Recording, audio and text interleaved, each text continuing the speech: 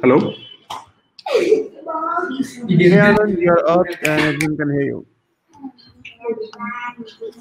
Hello? Am I on stage now? Yes, you are on stage.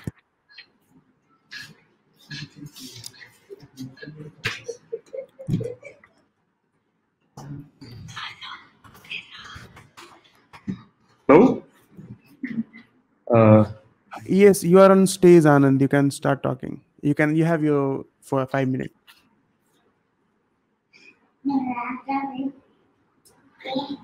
I'm not sure if I'm...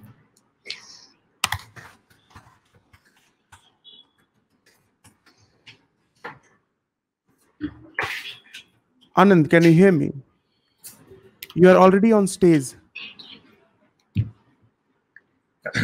Hello, I hope you can hear me. Let me just share my screen. Please give me a minute.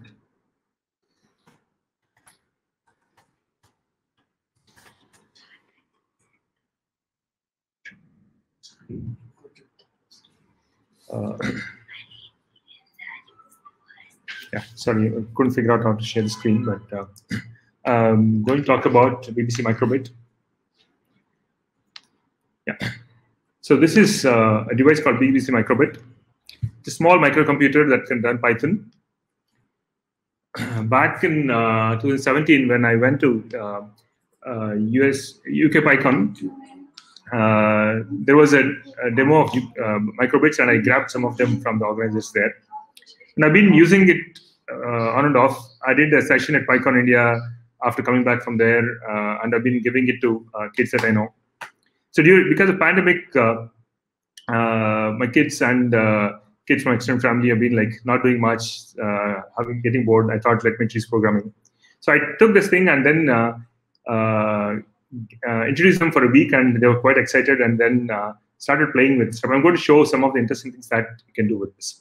Before I get started, let me kind of show what this device is about. Okay, so this is a device. This device runs Python natively, and it has very simplified interface. You can see there's a 5x5 LEDs here, and there are 2 buttons, and then there are extensions that you can connect any hardware to. So this is a program that my daughter has written, which basically she made a dice. So when you click on the button A, that means this button, it'll roll a random number and then show the number that you can actually show. So you can actually show different icons on the screen, and it can support different gestures.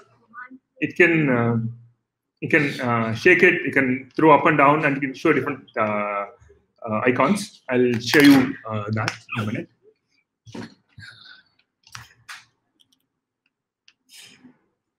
So this is it's kind of showing a message on launch, and when you press a button, so I have some kids at home. They have built all that. I'm going to ask them to kind of show at the mic. Can you show what is this? How does this work? This is representing a smiley icon. When you press button A, it shows icon heart, which blinks. Okay. And when you shake it, it shows an icon confused symbol. It's in a confused state, actually. Yeah. So what you can do is you can basically, so these are things that kids have picked up in a week or two. This can be programmed in a block language, Python, and JavaScript. So this you can play with these buttons. So I've seen 2 of the examples. I'm going to other example. There's other small little circuit you can see here.